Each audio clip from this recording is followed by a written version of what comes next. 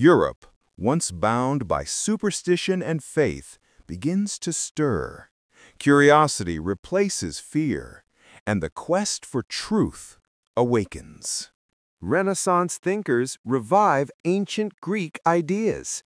Knowledge once hidden in dusty monasteries spreads like fire through printing presses. In Poland, a quiet scholar named Copernicus studies the heavens and dares to say the earth moves around the sun. His words shake the world. For centuries, humanity believed Earth was the center.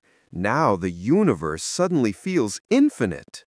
Galileo points his telescope toward the stars and sees mountains on the moon, moons around Jupiter, and truth through glass. The Church condemns him, but ideas, once born, cannot be chained. Knowledge begins to outshine fear.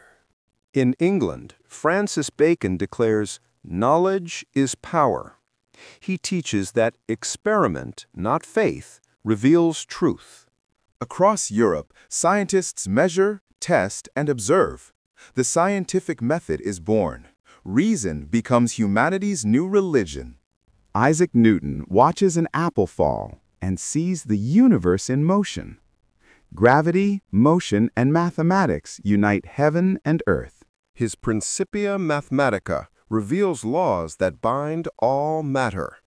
The world is no longer a mystery. It's a system that can be understood.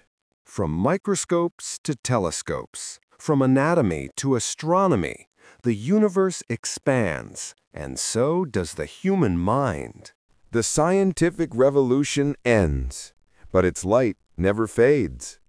It births a new world where reason and discovery lead the way to modern civilization.